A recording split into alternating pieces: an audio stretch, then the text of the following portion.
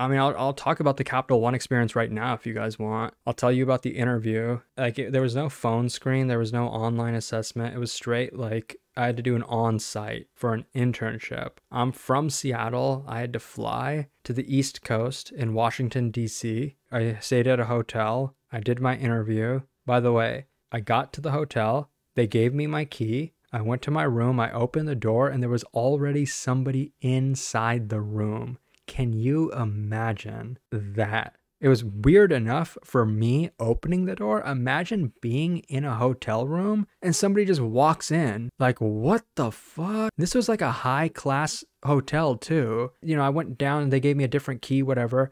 I went into my room and then I was like paranoid. I was like, what the hell? Is somebody gonna walk in on me too? Like, what kind of shit is going on here? Yo, yeah, that was a weird experience. That was a really weird experience. Anyways, so eventually I got to the interview day, right? There was like a bus actually that took like 10 people. We were all interviewing at Capital One that day. We were in the bus. We were like talking to each other like, hey, what college do you go to? People were like talking to each other around me and they're like, oh, I go to Brown University. Oh, I go to Harvard University.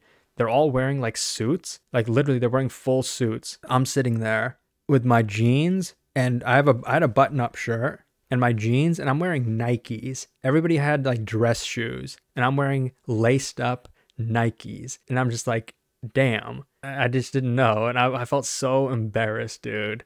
I felt so embarrassed. That was my first like on-site interview. That was my first interview ever. I was so embarrassed. And then, okay, whatever. I was like, okay, fine, whatever. I'm still going to pass the interview. I get into the interview room. Like my interviewer walks in. He gives me the question. Actually, I don't even remember the question. I'm like 99% sure. I'm not 100% sure, but it was an easy binary search tree leak code problem. This isn't Google. This is Capital One. But yeah, I don't know what the question was, but it was an easy binary search tree question. And the optimal solution for it was a big O of N solution. You should only visit every node once. And like, as soon as I saw it, my mind went blank. I was writing the code on like pen and paper. Like my hand was literally shaking. I was so nervous. My hand was shaking. I could not concentrate at all. And I was like, okay, fuck. I can't think of the optimal solution. My mind just went blank. And I was like, okay, I'll just do the brute force solution. And I was trying to like code up the brute force solution on pen and paper as the guy was like watching me.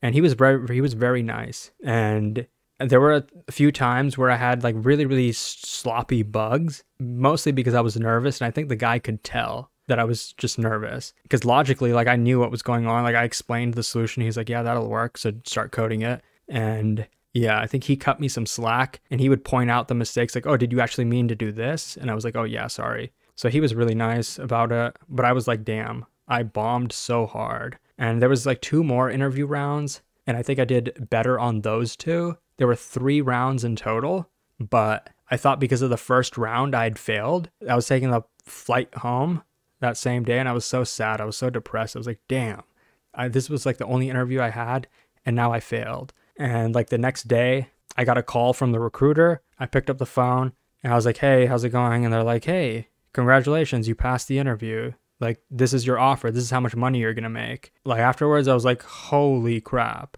I just like fell into my bed. And when I say bed, I don't mean actual bed. I had a mattress like on the floor. I fell into the mattress on the floor. And I was like, oh my God, I did it. And how much did they pay? So it was a 10-week internship. And I think I made like 18,000 in a 10-week internship, 18 or 19,000 in a 10-week internship. So it was a lot of money. I think like probably like $50 an hour or something like that. Like per month, it was like 7,500. So like for me, like the only job I had before that was making like $13 an hour or something like that as like a math tutor. So I was like, damn, like to me, I was like, this is life-changing money. That's the story, I guess.